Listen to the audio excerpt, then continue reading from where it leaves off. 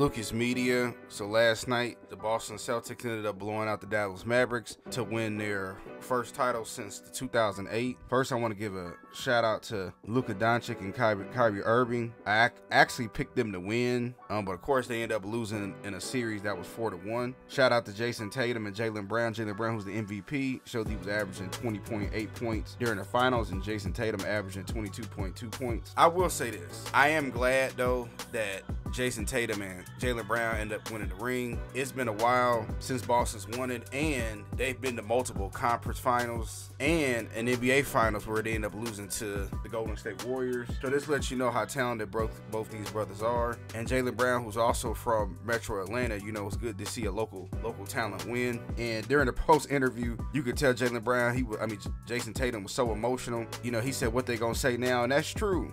You know, they've had a lot of haters, a lot of people that try to split them up. Oh, who team is it? Is it Jaylen Brown's? Is it Jason Tatum's? But, you know, they ignored all of that, and those two brothers was able to come together to win a title.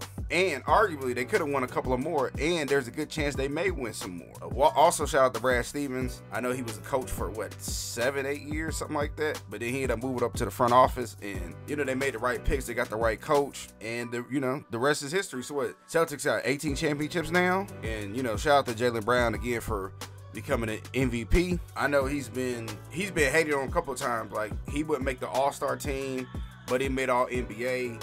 Stephen A. Smith's like, oh, he's not marketable, but he is, and now he's a Finals MVP. So what can people say about that? I guarantee you he'll be marketable moving forward. And not only Jaylen Brown, he's the type of player that not only want to get endorsements, but own a portion of the company, because that's what they teach out there at the University of California in Berkeley. But I just want to get my quick thoughts about it. Again, shout out to the Boston Celtics. Shout out to the Celtics fans. Tell me what y'all think.